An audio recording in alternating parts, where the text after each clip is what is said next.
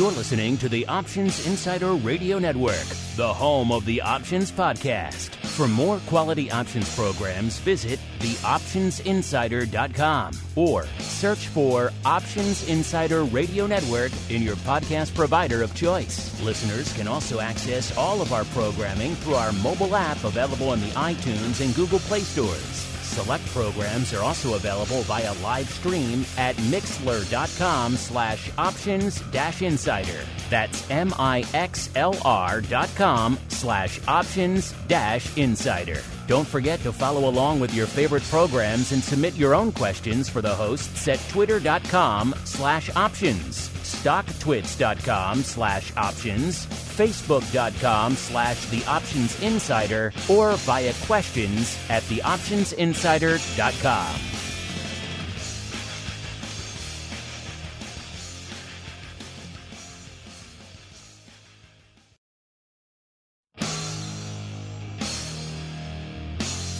And now, it's time for the show that breaks down the options market from unusual activity alerts to market analysis, strategy overviews, listener questions, and much more.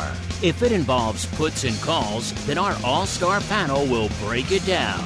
It's time to hit the Option Block with your host, Mark Longo from the Options Insider Media Group, and co-hosts, Uncle Mike Tusaw from St. Charles Wealth Management, along with Mark the Greasy Meatball Sebastian and Andrew the Rock Lobster Giovinazzi from OptionPit.com. And now, get ready to hit the Option Block.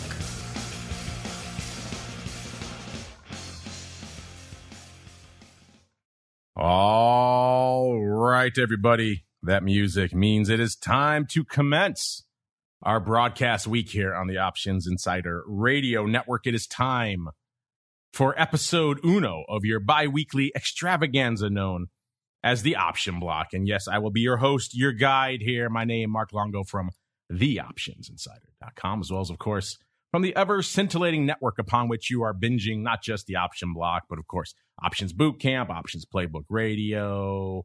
Oh, I'm blanking on all my own shows now. TWIFO, This Week in Futures Option, The Advisor's Option, Volatility Views, as well as, of course, all you cool kids in the secret club getting even more fun. I neglected to mention the Crypto Rundown coming up a little bit later today with a great guest. And then on top of that, if you guys want more in your ear holes, of course, you have Pro Q&As, getting a double dose of Pro Q&As this week. So look forward to that. That should be fun. Got the return of the Viceroy tomorrow. Haven't talked to him in forever, but we were talking about cheap options, and it seemed like that sent up the bat signal to the Viceroy, and he wanted to return to answer your questions once again, as well as Mr. Greg. I do believe Mr. Greg Magadini from Genesis will be answering your questions tomorrow as well. So a double dose of crypto in your lives in the next couple of days. Of course, options oddities after Friday's bell and a whole bunch more. You know where to go to learn all about that.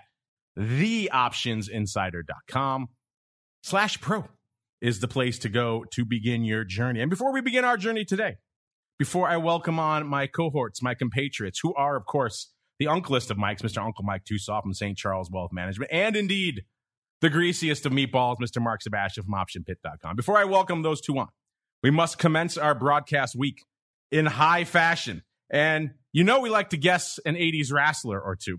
This week really seems more appropriate to do that gimmick than ever because we're coming hot off the heels of Wrestlemania weekend. And, you know, listeners, even the old school kind of jaded 80s wrestling fan in me, that I like some of the new stuff. My son has dragged me begrudgingly into the modern era of wrestling, but I'll always be an 80s kid at heart for all that stuff. There was, I will say, a fair dose of nostalgia for even us jaded old school wrestling fans this week, and enough to bring a smile even to my cold, dead heart. One of it was The Undertaker. They trotted him out for the Hall of Fame stuff, and that was kind of fun to see the whole Undertaker entrance. It's a spectacle. And the other one was this, today's featured performer, if you will, making his return to action for the first time in 19 years this past week. And not once, but a surprise twist. He did it twice. And this person, I think it's fair to say, far and away the most popular wrestler of the 90s, the Attitude Era. Now, we usually like to guess the 80s. I did look it up. This person began his career in 1989. So technically, he counts as an 80s wrestler, even though the name, the persona that everyone came to know as synonymous with 90s Attitude Era wrestling began, obviously, in the 90s. How big was this guy? Well, let's just say he won the WWF Championship 6 times, the IC belt, my personal favorite, the Old School Warrior, and all those old school hardcore guys, they had the IC belt. He won that twice. $1 million championship. He somehow got Ted DiBiase's belt. He won that. Tag team belt 4 times. He was a 5-time Triple Crown champion. He won the Royal Rumble 3 times. He was so over, they just kept throwing everything at him. Actually, he also won King of the Ring, and he headlined WrestleMania 4 times. So this person, fair to say, a big deal. Making his return this weekend. Can you guess this 90s Attitude Era wrestler?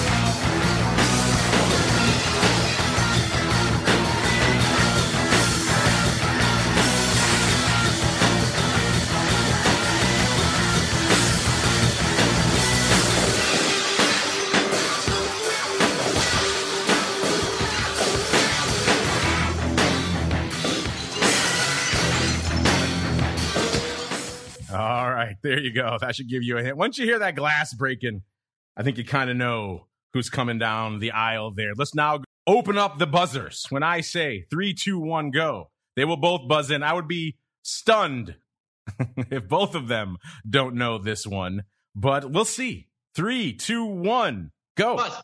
Oh, I heard the Meatball first. Mr. Meatball, I kind of expected you to buzz in for this one. He is indeed now another one of your neighbors, known far and wide also as the Texas Rattlesnake. Mr. Meatball, of whom am I speaking? I believe it's Stunning Steve Austin. Yes, that's who came back this weekend. A very fancy guy and a fancy hair and everything. Yes, Stunning Steve Austin came back, yes.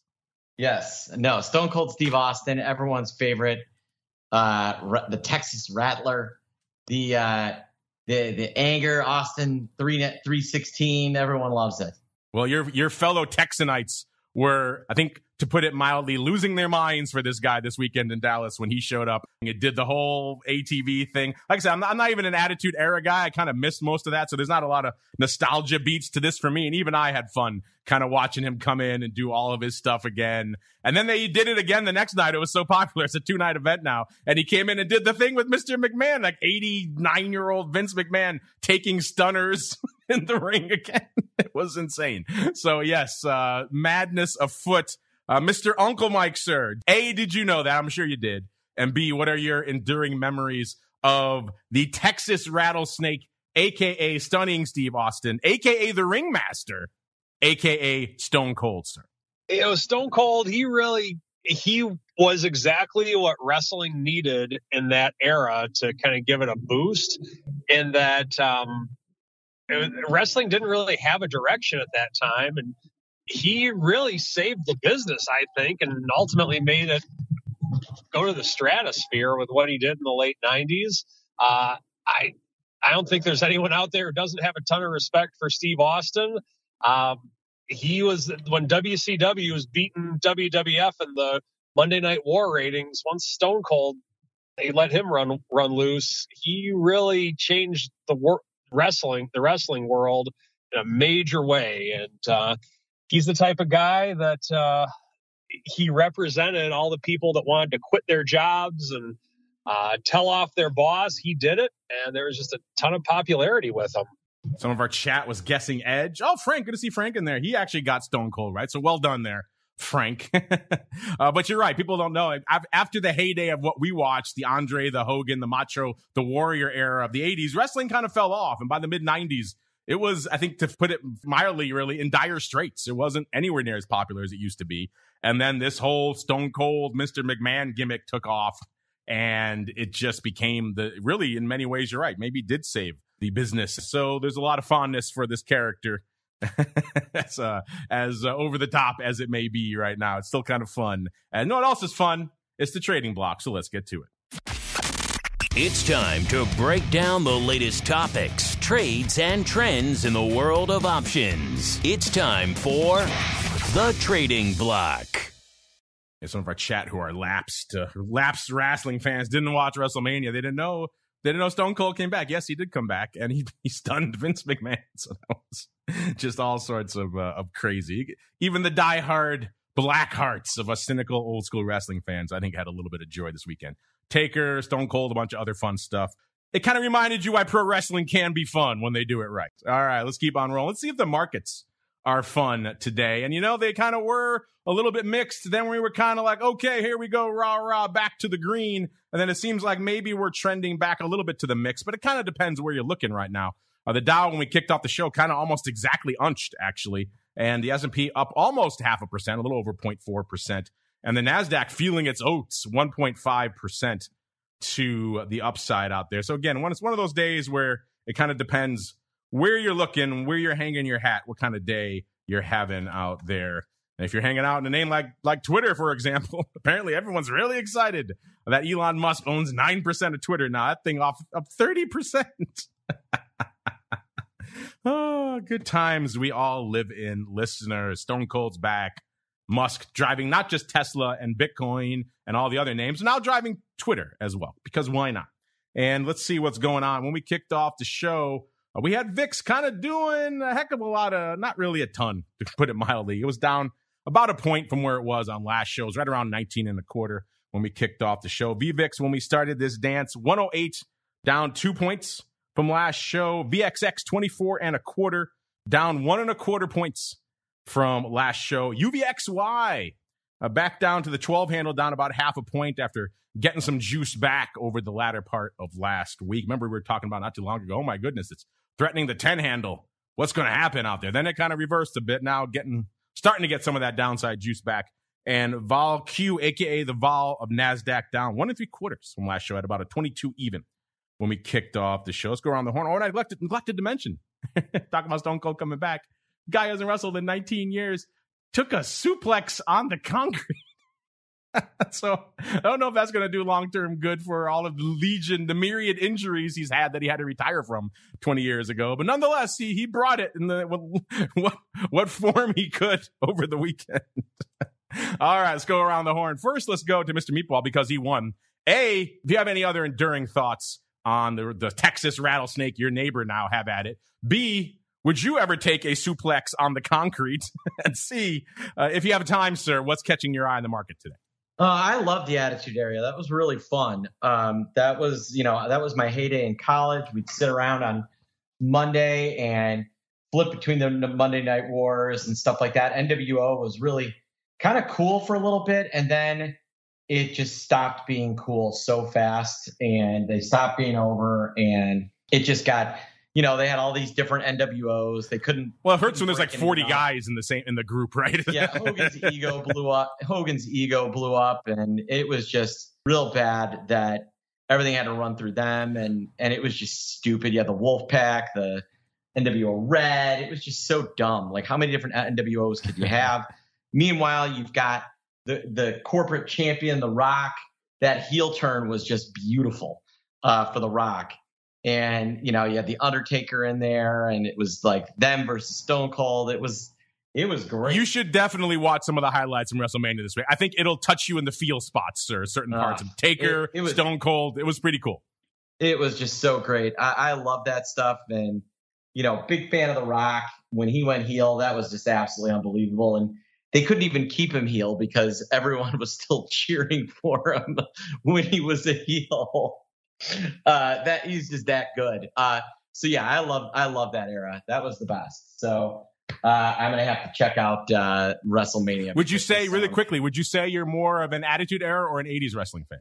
I caught both of them. I was really into the Hulk Hogan era, and then I would say I got more into the Attitude Era for a shorter period of time, but was more interested in wrestling in the '80s, if that makes sense.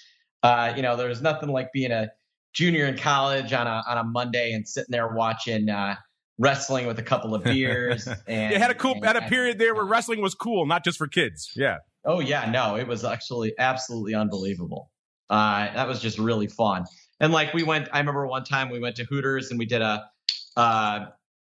because the guy that ran Hooters was a fraternity brother, so he would hook us up with free food, and we did a pool for the Royal Rumble, and everyone paid to draw numbers out of a hat and stuff like that. It was awesome. All right, I'm down. Next year we're doing a pool for the Royal Rumble. That just sounds fun. Whether we do it in Hooters or not, I don't know, but definitely a pool for the Royal Rumble. The wings are good, I will say that. That is a good place to watch Attitude Era Wrestling. Hooters, kind of appropriate, I think. Absolutely, 100%. All right, and if you have time, sir, anything catching your eye in the markets today? We're up. We're threatening around 45, 70 again. Market looks like it maybe wants to make another push. Vol down 0.4 in the VIX, but when you adjust for the weekend, that's actually a pretty strong move lower in vol. That's why you're seeing a lot of the ETPs, your UVXY, even your VXX, your VIXY. UVIX down 7%, the new one. SVIX up.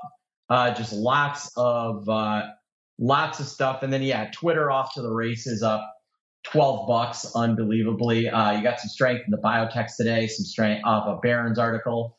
Consumer cyclicals have been crushing it. They're up again. And despite the fact that oil is up pretty big, you've got energy soft today. They've been kind of breaking correlation between oil and XLE, where we've seen XLE having nice days on days where oil really isn't doing much or is down, and actually getting a little selling on these big up days. Yeah, you're right. We do have to start incorporating the newest additions to the vol space, in particular SVIX, into our rundowns. Now we have new vol products to discuss, kind of just going live last week. We kind of touched on them a little bit on vol views. I think we'll get to them more maybe this week and in subsequent weeks once we have some actual trading data behind us. The options had pretty much just listed. They were minty fresh when we kicked off the show on Friday. So kind of hard to draw a lasting conclusion, but we are asking you to draw some conclusions right now, listeners. Our question of the week just went live right before showtime. As I mentioned last week, these products kind of contentious. Ever since XIV blew up a lot of people in the vol space, there have been a lot of people who have come out and said, maybe these inverse vol products are probably best left in the ash bin of history there. Maybe we don't need to revisit this. Other people out there, like the SIBO and exchanges, who never really saw VIX futures recover from the death of XIV, and people in the trading world, they want these back. They think, and also a lot of retail, they think it clearly serves a need despite the risks. So it's kind of a contentious product. In fact, we did a quick flash poll right during vol views last week, really quick one. And I kind of predicted it would be contentious, and it turned out to be pretty much exactly 50-50. You guys voting whether or not will you trade them?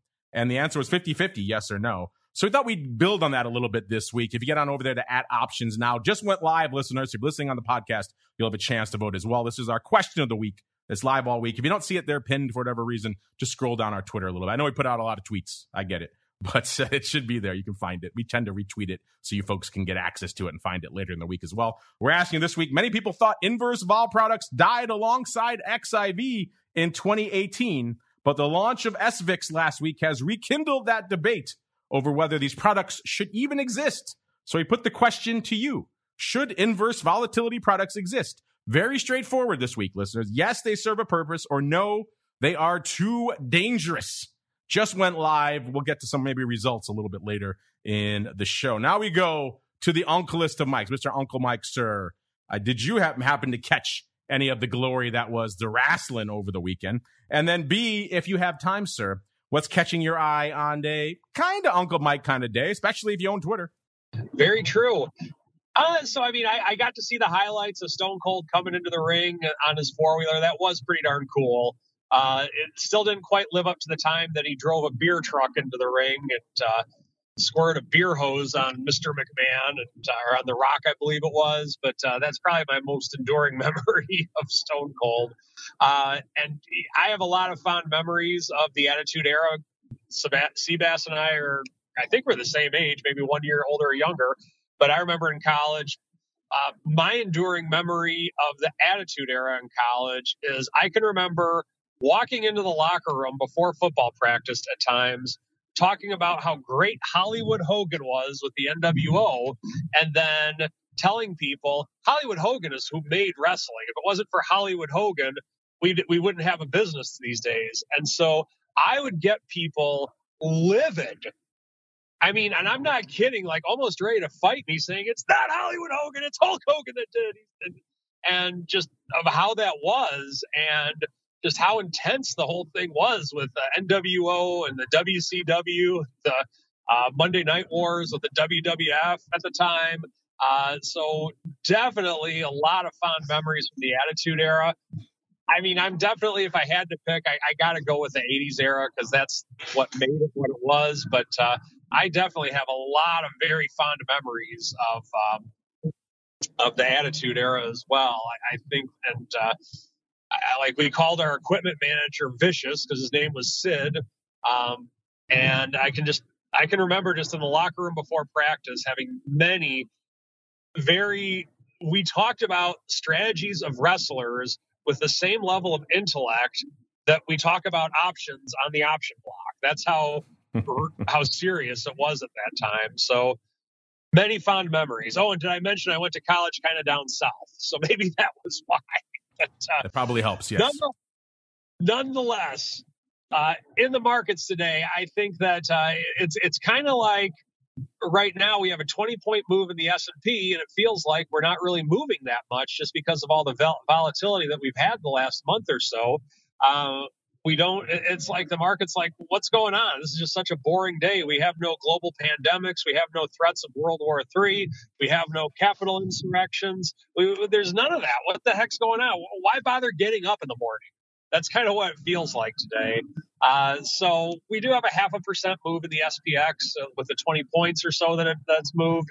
And right now, I think that to the upside, 4,600, we broke it for a little while last week, but we went right back below it. So that I think is my next ceiling of the market, if you will. So we'll see where we can get through that. I believe that right now with earnings season coming up, that's going to be the next thing that moves the market unless something else does. Now, I know that's very profound, but the reason I say that is just because of all the global macro risk potential that's happening in the world right now, that anything can happen, of course, as always.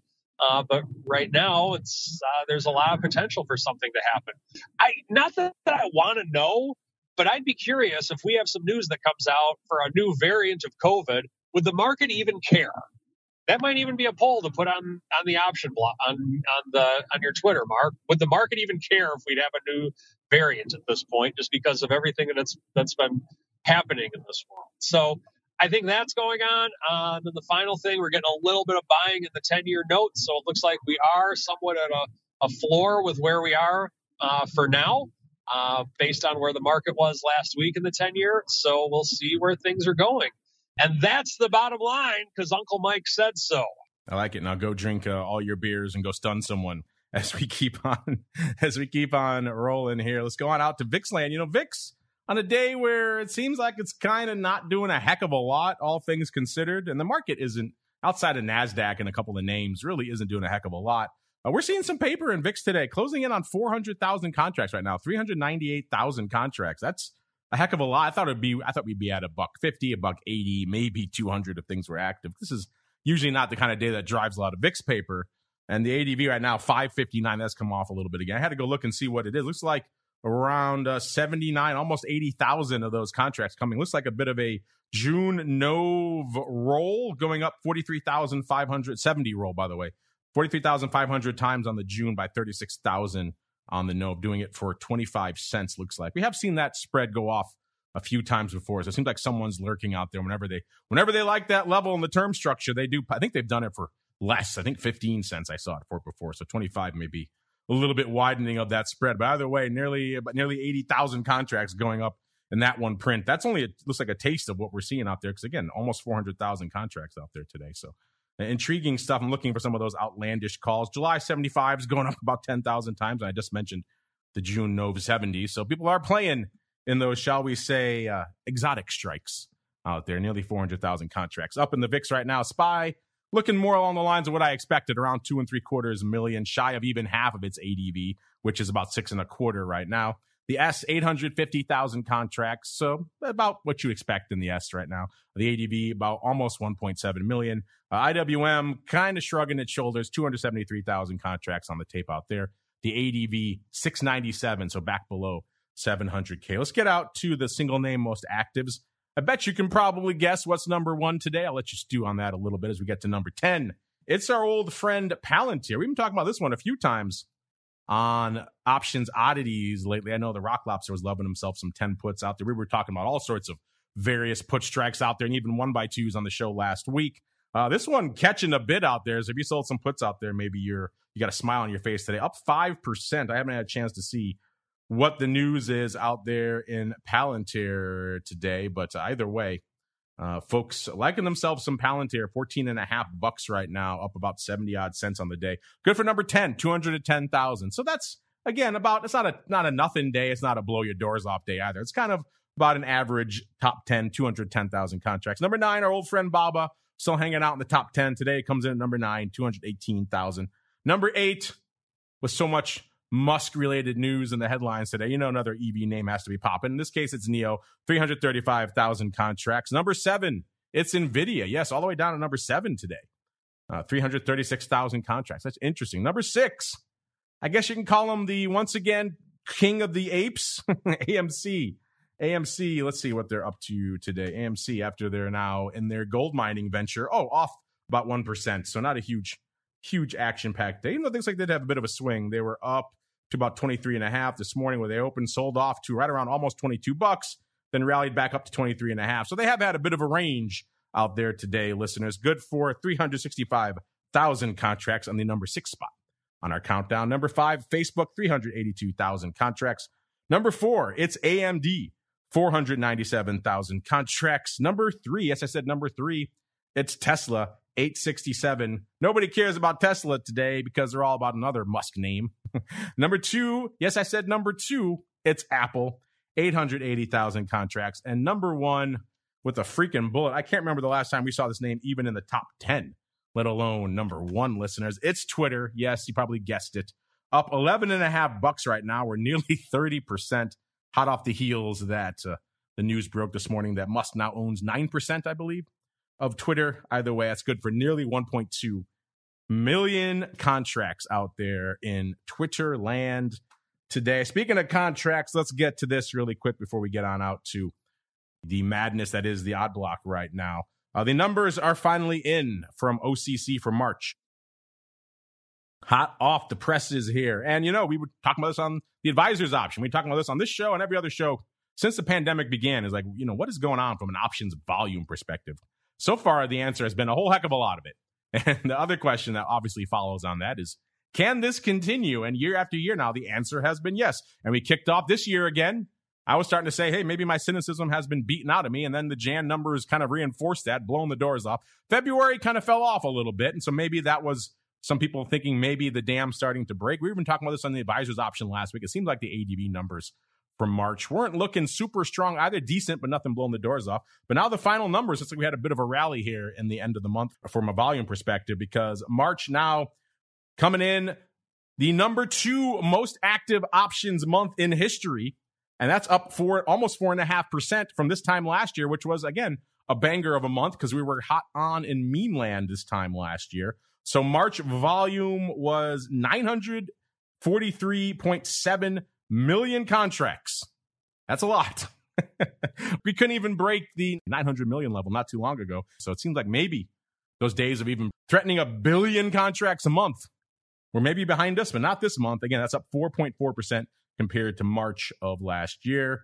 The year-to-date average also ticking back up now. We were kind of talking on the advisor's option. Maybe it was looking a little bit lower. Now it's up to 42.7 million contracts. So good stuff here. Let's look. Also, by the way, the highest volume quarter.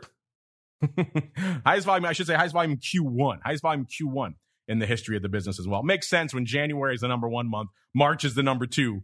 February can almost do nothing. It doesn't really matter. You're going to have a hot, active month. Out here, let's look really quickly and drill down. Let's see. Equity options of that total, 536.8 million. was equity options. Actually, that one's down 8.7% from this time last year. Again, maybe some of that volume moving away from the insanity that was single names a year ago and back into indexes and ETFs, which we'll see in a second.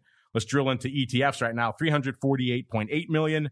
That's up 29.7% from this time last year. So yeah, clearly a lot of that single name paper now flowing into ETFs and other also indexes. Index volume, 53.5 million contracts. That's up 28% from this time last year. If you're wondering, the futures, VIX futures still kind of struggling to find their footing. 4.5, almost 4.6 million contracts. That's down nearly 15%.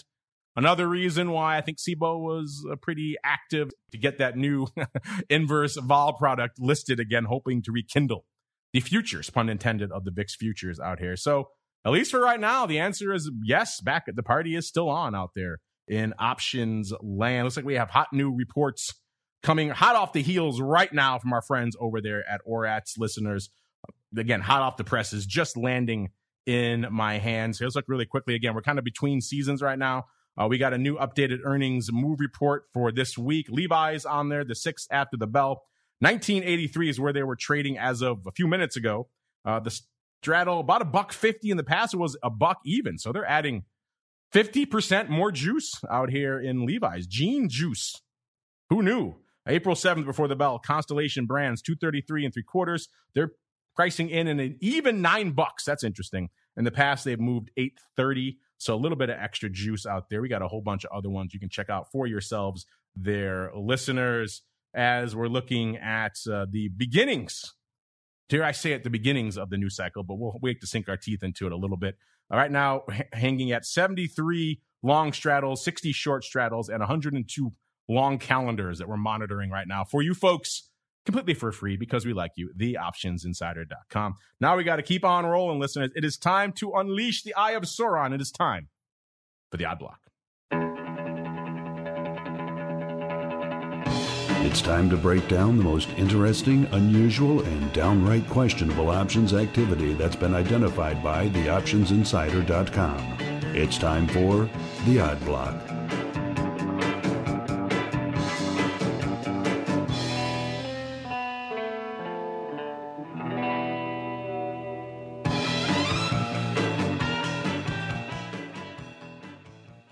All right, everybody. Let's do it. Let us unleash the beast, see where it fixes its fiery gaze today. Going to kick things off. You know, if there was a type of paper, which, dare I say it, maybe the Odd Block was designed for, it was crazy call paper in some cheapy little biotech. That's almost kind of the name of the game when we first started doing this. We talked about a lot of this kind of stuff. We know you folks love it. So, once again, our Eye of Sauron inexorably drawn to the lower cost biotechs. Today, it is Teva Pharmaceutical Industries, ticker symbol Teva, T-E-V-A. I haven't talked about this one in a while. It used to be a frequent offender back in the day. Trading today a little bit shy of $10, $9.88, up about $0.50 or 5%. So nice little pop for them today. Not a great year, but not an apocalyptic year, and certainly looking a lot better just in the last few weeks. A year ago, they were trading $11.50. So obviously, they're down on the year. And they sold off, looks like they rallied on June 10th, not June 8th, listeners, to 11.72. That was their high for the year. Then sold off pretty much a month later to 8.38 in July. And they kind of bounced in that kind of 8 to almost $10 range a few times over the course of the year until this new year started. And then they got caught up in the sell-off like everything else, bottomed out on March 14th at $7.34. Before turning around aggressively to where they are right now, $9.89, up another 50 cents today. So Teva getting a lift. This is, of course, an Israeli pharma name, listeners, if that intrigues you out there. And it looks like, Mr. Meatball, somebody's out here saying, you know what? This party is on in Teva. It's happening right now, and I want to be part of it. I want my ticket. Here, I'm going to go pay 12 cents for 9,844 of the April 10 calls, so pretty much at the money calls right now. They did this actually almost 50 cents ago. Stock was $9.50 when they started buying these. Then it came in about 1,000 more for 16 cents. And they kept doing that, chipping away at them pretty much all day until when we kicked off the show, they had done 25,000 of these April 10 calls for a variety of prices from 12 cents. I think maybe they got as high as 18 cents. So a lot of paper here. This is roughly a 50 vol, about a 46 to 50 vol, depending on the prices they got here, listeners. So pretty juicy here. And again, not going out to June or December or anything like that. They're going out to April expiration and saying, hey, give me that 10 call love. And they're only a dime away right now. So they're already looking pretty good. So the first test, is it bid in your favor? The answer for that one is yes. But Mr. Meatball, in all your big money flowing, did this Teva call palooza come on your radar? And what are your thoughts on these? Compared to a lot of the calls we profile here, these seem to be somewhat reasonable. What are your thoughts on these? They're not $5 away and happening tomorrow. Yeah, no, these are pretty overtly bullish. They're already right. You know, if they paid 15 cents, they're trading a quarter right now. And we've just seen a ton of volume there. There is a little bit of volume in the options for Thursday. About 4,000 of those have traded. Those are trading 15 cents. You could talk me into the 10 call spread between this Thursday and next Friday for a dime. That's not a bad price for a calendar spread. But yeah, the pretty aggressively bullish price action, looking for a move in the next 8.5 trading days. So maybe some news coming our way in Teva. I know they've had lawsuits, so maybe some sort of resolution there. I don't know. Was this one on your big money flow radar, sir? This has definitely hit our radar. Are you still calling it the Gamdar? What the cool kids call the Gamdar? No, we are not. And we never did. Maybe it was just around these parts that we called it the Gamdar. I believe that may be correct. But hey, free branding advice. Use it if you will. We shall encourage you. Gamdar. Who doesn't want to talk about Gamma Radar, listeners? It's the Gamdar. It's cool stuff. But yeah, I should mention, listeners, there are earnings in this name, but not in the cycle for the options, which is interesting. So all this call love, but the earnings are not to April 27th. So they don't even get any earnings bump in this. It's just straight up old school, old fashioned Israeli biotech, biopharmaceutical call love here.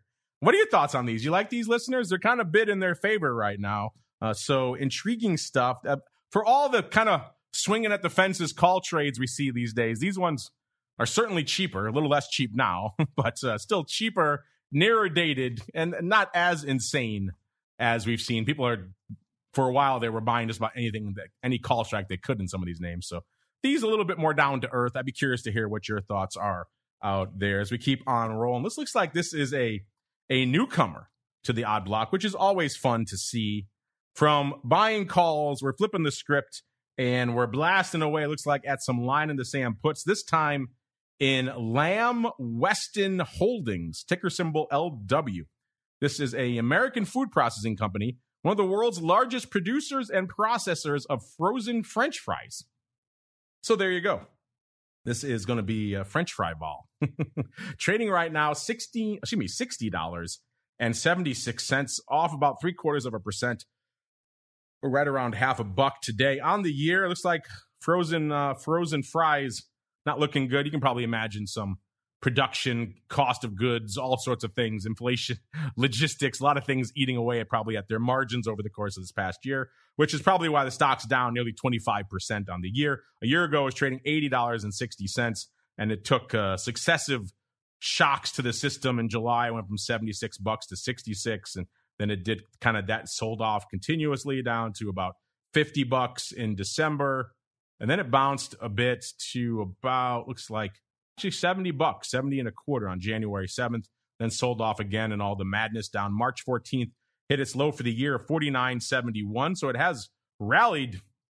Nice little pop from $49.71 to $60.72 over the last couple of weeks, where it is right now. So catching a bit of a lift in the frozen fries. And it seems like someone out here is maybe buying this recent rally, or at least saying, you know what, it's not going to give much of it back before April expiration, because it coming in this morning and they were blasting away on 2,100 of the April double, a.k.a. the 55 puts, listeners, doing that for 58 cents. Again, 2,100 times. That's a 62 vol. The stock was a little bit lower, 60.5 when these went up.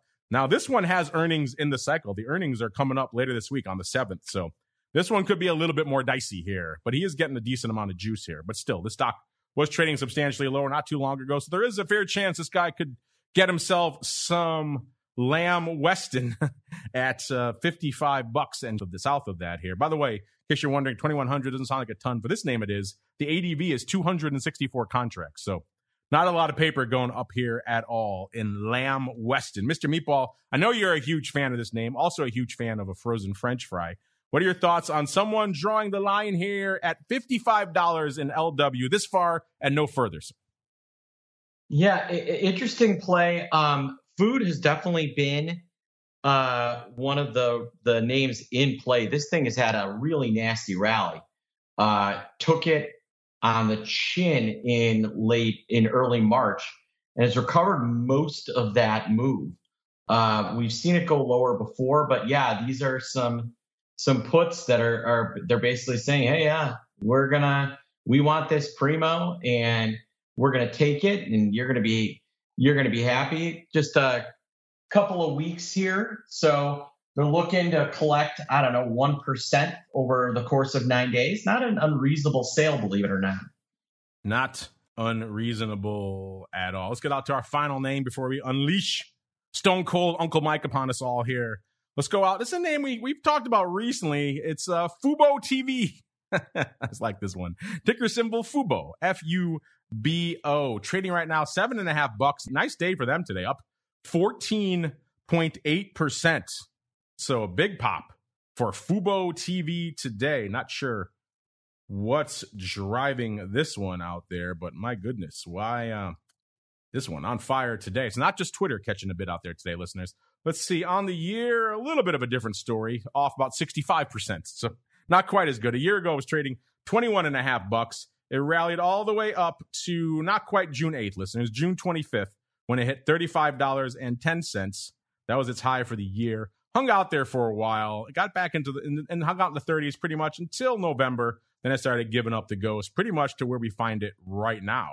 And it was $6.55 just on Friday. So pretty much this thing has popped $1 just pretty much over the last few sessions out here. So yeah, a good little pop here, but still pretty much not that far removed from its 52-week low of $6.01 that it hit just a few sessions ago out there. So actually, yeah, it was March 14th when it dipped to that low, but it's kind of been hanging out in the low $6 range pretty much ever since until this past couple of sessions, catching a nice little updraft here in Fubo TV. Let's see if our Eye of Sauron, if those folks are buying this updraft. It seems like they are, or at the very least, they're looking to get themselves some juice. Someone coming in and looks like they're blasting away on 10,000 of the 7 puts in May for 87 cents. It's a fairly rich $7 put. That is, if you're wondering, a 110 volatility. Let's see this. They were surprisingly tight, 86 and 90s. Looks like Fubo's putting up some paper out there today. Let's see. What is the ADV in Fubo? Oh, it's 32. It's 40,000 actually. I take it back. So that's a decent amount of paper here for Fubo TV out here. We're seeing a palooza all over the place today, but the action is very much focused on this 10,000 lot. That is the biggest trade of the day. It looks like a total now of 17,000 of these puts have gone up. So someone liking themselves these 7 puts in May. The stock was pretty much right here, 758. So it looks like, I'm guessing these things are probably still trading around this level. So a lot of juice to be found here on these May 7 puts. Again, the stock was $6 not too long ago. So these things could easily be back to that level. But intriguing stuff. Mr. Meatball, what are your thoughts here on a pretty sizable line in the sand here and a pretty juicy one as well on the Fubo TV May 7 puts, sir? Yeah, so right now they're saying earnings might be around the 10th. Huge size on this strike, 17,000 on the day. They're trading 90.94, vol going up. So this is one of those kind of meme feel type of names. Remember, this was into the 50s back a year ago and has just had a slow death. And is now kind of that sub 7 level, getting a pop. That's really nice yield if you want to own Fubo for, $6.20. That's really nice yield if it can stay above $7. So I totally get the trade. I get why they do it. If you're interested in this one, that trade makes a ton of sense to me. I think we're smelling a big money flower here. We shall see. Perhaps, dare I say it, a Gamdar trade. We shall see as we keep on rolling right on into the strategy block. It's time to dispense options, wit, wisdom, and education. It's time for the Strategy Block. All right, listeners, welcome to the Strategy Block. When you think of someone who personifies the Stone Cold image, you know, the bear drinking, fingers flying, stunners flying, just all sorts of just hardcore BA action, that is the Stone Cold persona. You think of none other than Uncle Mike Tusaw from St. Charles Wealth Management. You might have to start calling him Stone Cold Uncle Mike. Mr. Stone Cold Uncle Mike, what you got for us here on this first block of strategery for April, sir? Well, with that introduction, that's quite a bit to live up to, but I will do my best. So what I want to talk about today is a married put. Why you would use it, when you would use it, advantages and disadvantages of it. First off, I've said this before on the show many times, but I'd like to say it again. There is no such thing in option trading as more or less risk. And what I mean by that is obviously there's more risk on a 100 lot than there is on a 10 lot. I'm not talking about that. What I'm talking about is that when you use options, you're not getting rid of risk or you're not enhancing risk. You're simply shifting risk. There's a big difference. And so what I want to go through today is a married put. And what that means is if you own a stock, you're buying a put option that is married to the same stock or index or whatever way you want to look at it. And by doing that, you're shifting your risk. Now, does that mean you're getting rid of your risk? No, you are not. So first off, why would you do it? Well, you are looking at the risk of owning the stock itself. And you're perhaps not comfortable with the downside risk that exists in the stock. Whether you're uncomfortable from the current price, you're uncomfortable 10% below, because if it drops that much, it's really going to go down, you think, or whatever way you want to look at it. So you feel uncomfortable with holding the stock outright. So what you can do is you can buy a put option. What a put does is it gives you the right, but not the obligation to sell a stock at the strike price anytime between the time you buy it and the time with which the put expires. So when you're doing that, you're getting rid of the downside risk of the stock. Now, yes, I did just say getting rid of the downside of the stock to the premium with which you paid for that put option. So let's say that you feel that the premium on that put option is inexpensive. You believe the volatility is low on that put option because of the fact that you can get it for dirt cheap. Well, if that's the case, then it might be something you may want to consider is buying that put option, because if that put option is that cheap, then the cost of shifting the risk from the stock downside to the premium with which you pay for that put, whether it's 1 month, 2 months, 9 months, or 4 years, it's a good deal for you. And that's what buying a married put is all about. It's about shifting risk from the downside of the stock to the premium with which you pay for the married put. Now, there's a lot of various ways with which you can do this. You can even buy a put spread if you want to shift it for just a certain portion of the downside risk of the stock. You can buy them near term, long term, whatever the case may be. Typically, what I like to look for when how I would select buying a married put or when I would look to do it is I like to look at the fact that is the value of this put option at what I deem as a low enough level to justify doing that shift. Now, today or possibly tomorrow, just depending on when I can get it out, I will have a YouTube video up for just this exact strategy. Check out St. Charles Wealth Management on YouTube to learn more about this. All right, and stay tuned for Around the Block to learn more about what's coming up around the block. It's time to tell you what we'll be watching on our trading screens until the next episode. It's time for Around the Block.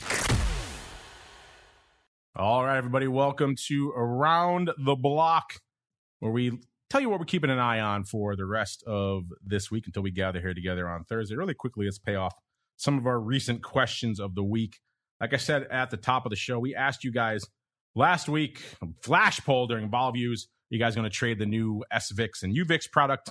And it was a pretty contentious right up until the last minute. Ended up going out, yes, ever so slightly, 53.3%, no, 46.7%. So pretty hot issue on that. I think we'll probably come back to that one and maybe see once we have a little bit more trading activity under our belt, maybe revisit that one. We also asked you guys last week, our actual question of the week, not just a flash poll, was this recent VXX drama has focused the spotlight back on vol product meltdowns. So we ask you guys, which vol product implosion or failure or just overall drama has had the greatest impact on the overall volatility market? Give you 4 choices: the 2018 Great SVXY neutering, the death of XIV also in 2018, the TVIX disaster of 2012, or the ongoing drama with VXX. And XIV kind of ran away with this one. It closed out at 69% for XIV, followed by about 17% for the VXX, the current VXX drama, which is interesting. Maybe a little bit of recency bias there. Number 3, the TVIX disaster, 10%, only about 3% for SVXY, which gets us to our question of the week. This week, like I mentioned at the top of the show here, again, XIV went away in 2018. A lot of people thought they couldn't or perhaps shouldn't ever come back. We did see SVIX relaunch last week. It claims to have solved the problems of XIV. I suppose we shall all see out there. A lot of people still wonder whether these things should even exist. So we put it to you this week. Our question of the week: should inverse volatility products exist? 2 very straightforward answers. Yes, they serve a purpose, or no, they are too dangerous. And it's like we got some hardcores in our audience. This went live right before showtime, so it's still very early voting. But so far, we're at 100% for yes, they serve a purpose. So interesting. I think once some of the industry folks who follow us out there, once they see this and start weighing in, I got a feeling maybe the mood will shift a little bit out there. But either way, so far, folks liking themselves some SVIX. Mr. Meatball, have you had a chance to play along with any SVIX? Any updated thoughts on that? B, what are your thoughts on our poll? Are you surprised that our audience so far going all in on the return of inverse vol products? And then C, what are you keeping an eye on until we gather here together on Thursday, sir? You know what's funny, Mark, is I went to a surprise party for my wife's best friend on Friday night. And I was sitting down talking to someone. They're like, "Oh, you're an option guy." I'm like, "Yeah." They started asking me about XIV. And I met one of the people that got out of XIV the day of before it completely imploded. He was like, "Yeah, when it got to $80, I finally sold." I go, "This is a random person at a party?" Just really? A random person at a party. I was like, "I'm so impressed by you." And he was like, "Well, what do you mean?" I'm like, "Well, you sold before the thing completely imploded." He's like, "Well, yeah, I mean, it was losing a lot of money." I was like, "Yeah, but everybody else just got eaten alive and you sold." I was like, "Good for you, buddy." So kind of an interesting story. SVIX is seeing a lot of volume, SVIX. UVIX seeing more, still not super robust, but they're showing consistently 400,000 shares a day. We are seeing some option volume in UVIX. SVIX, not as much yet. I think that'll change as these things come more to the forefront. But right now, these products, they look pretty good. I got to be honest. I'm impressed by the liquidity in them, certainly in the stock. And the options liquidity has not been terrible. There you go. Listen, you should have a subsequent poll too. Have you guys traded them yet? So we asked you last week, will you trade them? Maybe a good question now is, have you traded them? Sounds like some people are getting in there. Have you gotten in there? Hit us up. Let us know. Mr. Uncle Mike, same question for you. Are you surprised at all that people so far are 100% on board with the return of these inverse vol products? And then B, what are you keeping an eye on till our next show on Thursday, sir? Well, I'm not surprised that people like them, because from my understanding of it, I guess just to me, it's like the 2 times and 3 times and inverse stock ETFs. It's a great solution from where there is no problem. In that if I want to leverage myself on the S&P or go inverse on the S&P, there's calls, puts, and futures for that already. And so why do we need these products for the VIX? Well, I'll tell you why we need them is for smart people like Sebastian and our audience to make money off of them, because they'll become predictably crappy or predictably something. And then that's typically where they will make money on them. So whatever way you want to look at it. So I guess I couldn't say I'm surprised that everybody wants them, because that's the purpose with which, from my standpoint, they seem to serve. In terms of what I'm keeping an eye on, wanting to see if we can break the 4,600 mark in the S&P. We are still negative on the year. So for that reason, I'm just in some very boring out of the money put spreads for my S&P strategies. And that's kind of where I'm at with everything right now, and watching to see if perhaps we can make a move. Unfortunately, listeners, that music means we have to move on out of here. Before we go, of course, I want to remind you, we've got, for all you Secret Club kids live, we have the Crypto Rundown coming up in about exactly an hour. You after the fact on demand people. Don't worry, I haven't forgotten about you. You got it waiting for you on your device of choice. Wherever you're listening to this on, just hit next. It should be waiting there. Of course, this is a good week. If you're not in the Secret Club, you probably want to join us this week. We're giving you all sorts of abundance of goodness, including a double pro Q&A tomorrow with none other than the Viceroy himself returning for the first time in the year of 2022. He's always a fun one. He's always down to answer a question or two, as well as Mr. Greg Magadini. He'll be doing a twofer as well. He's joining me in about an hour on the Crypto Rundown to talk a lot about crypto, vol, and skew and all that goodness. He'll be answering your crypto questions in detail tomorrow. If that's not enough twofer for you, we got a double dose of boot camp coming for you live in the Secret Club on Education Wednesday. And of course, for everyone else on demand, you'll have to wait a week to get the second dose, as well as oddities on Friday. So a good week to visit theoptionsinsider.com/secret club. See what the heck's going on over there. Let's go around the horn. Mr. Meatball, what the heck's going on in the land of the pit, sir? Yeah, well, just make sure you're reading our blog all the time. We're writing on the bits. We're writing on, these new products. We kind of broke them down a little bit, and we have been all over kind of big money flow. So yeah, if you want really good free written content that is going to help you become a better trader, go to optionpit.com and read that VIX Edge blog and the Pit Report. And then maybe you too can encounter that infamous gentleman who was the lone guy to get out of XIV when the getting was good. Hats off to that guy. Well done. I know. I was really impressed. That's like the inverse cabbie indicator. You usually talk to somebody at a party, they tell you some nonsensical story, and you have to just dismiss it. But that sounds like that guy was pretty savvy. So well done to him out there. You know who else is pretty savvy? He's the uncleist of Mikes, a.k.a. Stone Cold Uncle Mike. Stone Cold Uncle Mike. If folks want to check out all your stone coldness in all its glory, where should they go? What should they do? Feel free to follow me on Twitter at Mike Tusaw, TOSAW. Check out my YouTube channel. Type in St. Charles Wealth Management. And you can also check out my website, stcharleswealth.com, if you're looking for a financial advisor who promises not to give you a stunner. No stunner. This is what they're paying for. The folks want a stunner. They want a Stone Cold Uncle Mike stunner. Hit him up for yourselves. Let's see if he can rethink that policy. stcharleswealth.com is the place to go. We got to get on out of here. We'll be back in 58 minutes live now for all you cool Secret Club kids on the Crypto Rundown, on demand after the fact on your device of choice. Tomorrow, double dose of Pro Q&A. Man, they're working me over here this week.